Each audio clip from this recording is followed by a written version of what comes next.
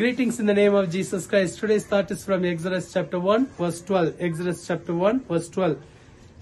But the more they afflicted them, the more they multiplied and grew. And they were in dread of the children of Israel. Here the Bible talks about the people of Israel.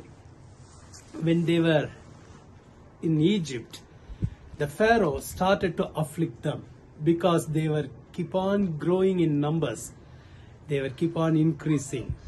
The Pharaoh did not like it. So Pharaoh started to give them hard work and he started to afflict them. But Bible says, as much as they were afflicted, they were keep on increasing. Here the Bible says they grew more and more. The Pharaoh could not stop their multiplication. They were multiplied and they were keep on growing. So in your life also, the will of God is to multiply you. You will grow stronger and stronger. Maybe you are going through a lot of affliction. Maybe people are trying to stop your increase. But the good news is they cannot stop your increase because you are the child of God. You are the people of God. The Lord will help you to multiply.